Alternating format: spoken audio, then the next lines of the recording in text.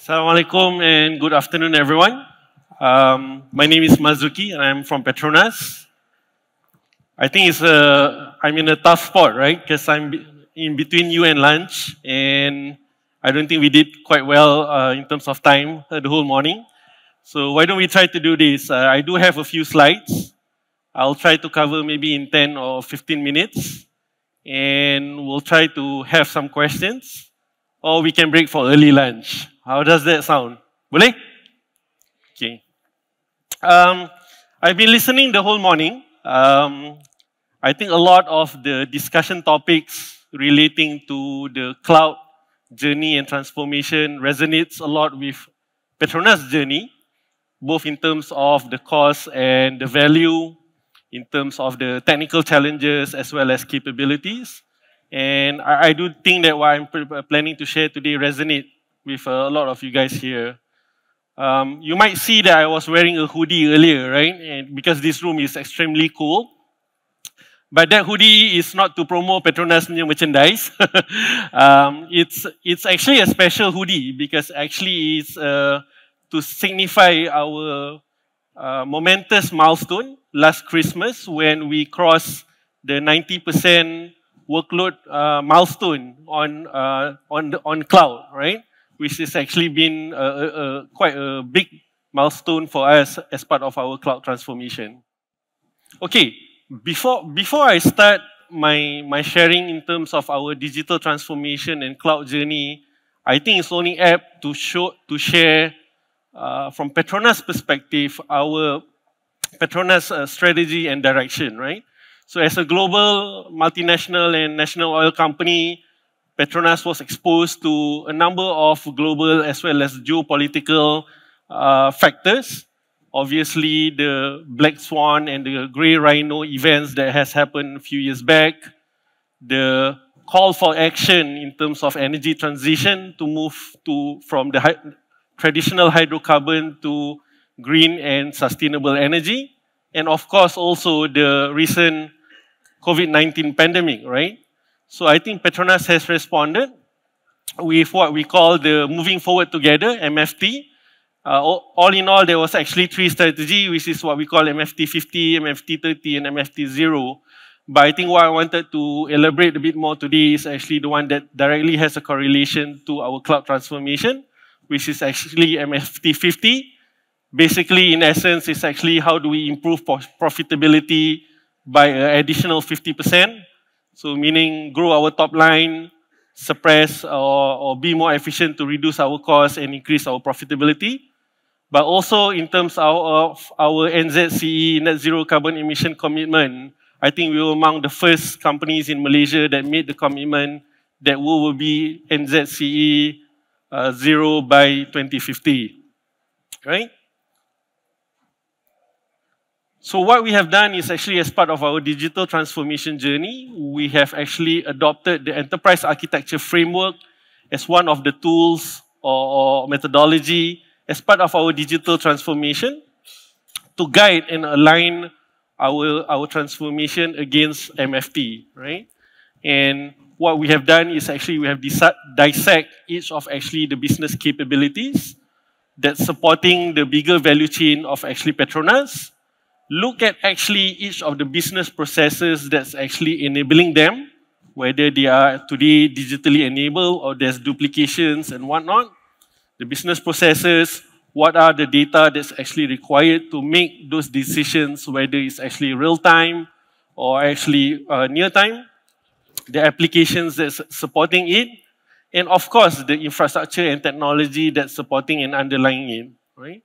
So what we have created is actually what we call this traceability, and that which allows us to look from a portfolio perspective in terms of actually prioritizing what are the digital investments that we need to make, because actually resources are actually scarce and limited.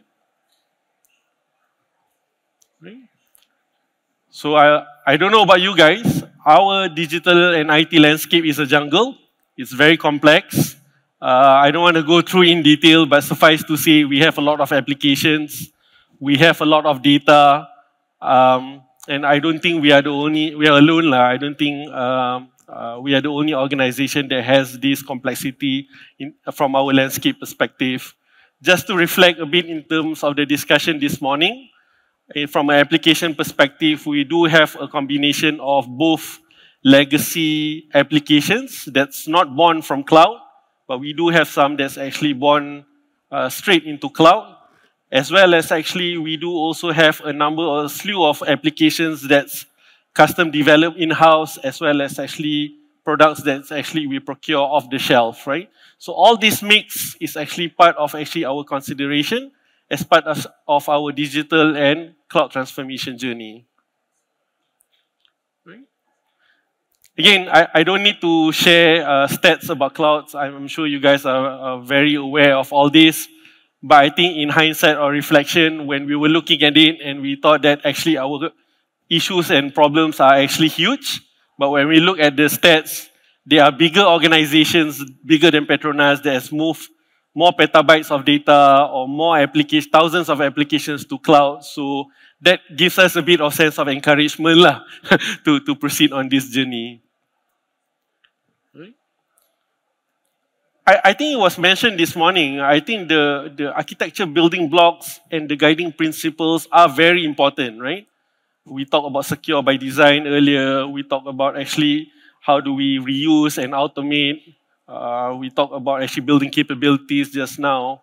But I think what's really important and what we have learned throughout our journey was actually having the discipline and tenacity to do this and follow these principles many times. In our case, it's more than 800 times because we migrated approximately 800 plus applications to cloud. And doing that with the pressure of the business behind us in terms of actually on speed, on pace, as well as actually having different members within our pods, right? From security, from DevOps, from application teams. Repeating it 800 times is not easy, right? So I think that is actually the key, one of the key ingredients for the successful transformation or journey towards cloud, right? So as other organizations, we started to play around seriously with cloud in the circa of 2018, where we set up a function called COC to look at actually how we operate in cloud and build our actually landing zone. But in 2019 is where actually we started this program, what we call 20 in 50. 20 in 50 with Microsoft Azure and 20 in 50 with AWS. And what it means is actually we migrated 20 applications within 50 days, right?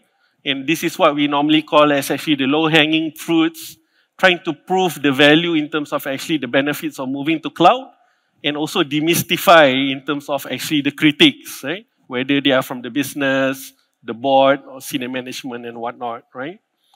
But when MFT came and we had the pressure coming down saying that actually how do we improve profitability by 50%, we started the journey to cloud really seriously.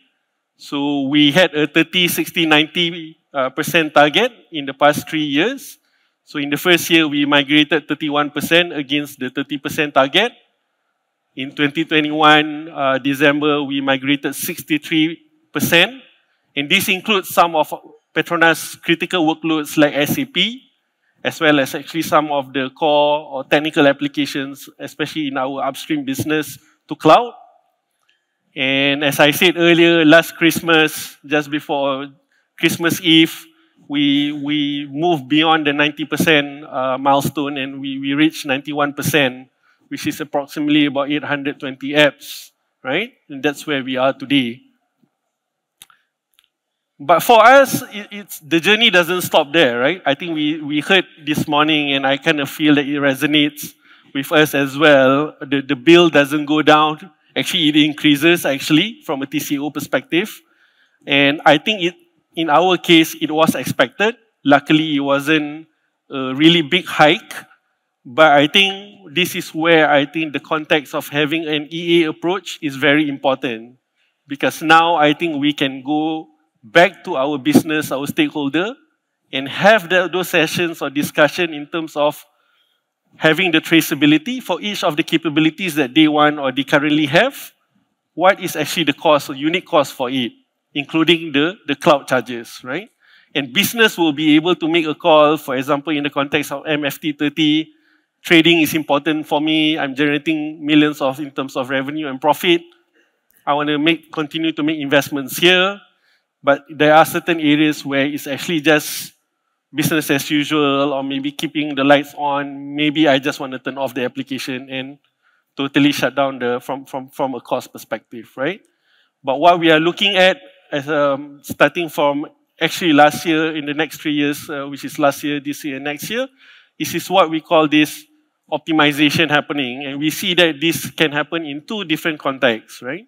The first one is actually from modernization. And I think we talked a lot about legacy applications earlier, right?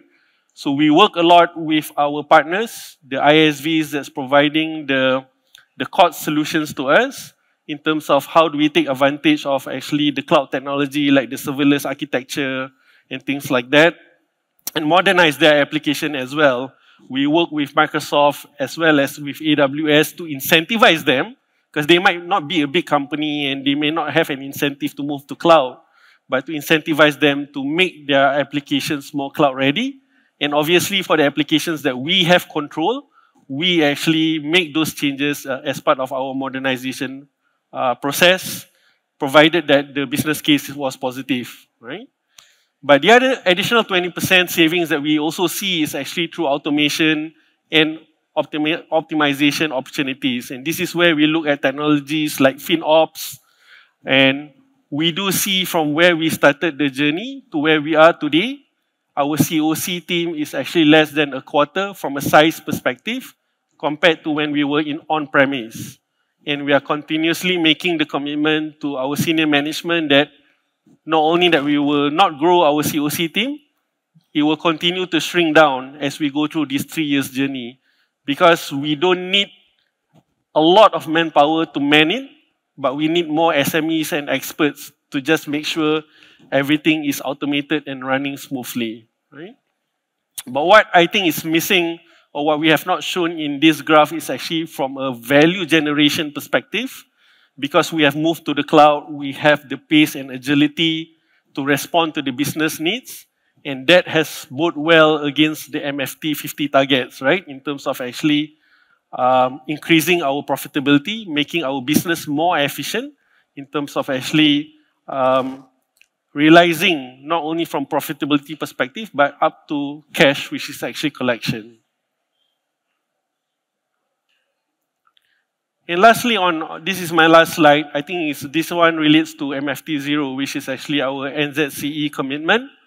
I think obviously from running our own data center and having our own carbon footprint, because we are 90% already in cloud, I think we have seen tremendous reduction in terms of actually our CO2 equivalent, our emission. I think it's actually approximately 40 to 50% reduction. And I think this number is not static. You guys are also aware that actually the cloud providers in the likes of Azure and AWS have made commitment that they will be NZCE by 2025 or 2030 respectively. And hopefully, I think it's not a lot in the scale of what PETRONAS carbon emission is, but I think we are seeing that we are doing our part in bringing those numbers down, whether it's directly in this context for scope 1 or indirectly into our business and products that we deliver to our customer. I think the other note I wanted to make on this slide just before I finish is actually we are also working with the cloud providers. Today, we're happy to share that actually PETRONAS is, through our subsidiary, we are supplying clean and renewable energy to both Azure as well as AWS data centers. Inshallah, we're going to make some headways with the other CSPs in the likes of GCP and even our local data center providers in the likes of TM and NTT really, really soon. Right? I hope I'm on time, as I promised earlier. So if there's any questions, I'll be more than happy to take them. All right, thank you very much.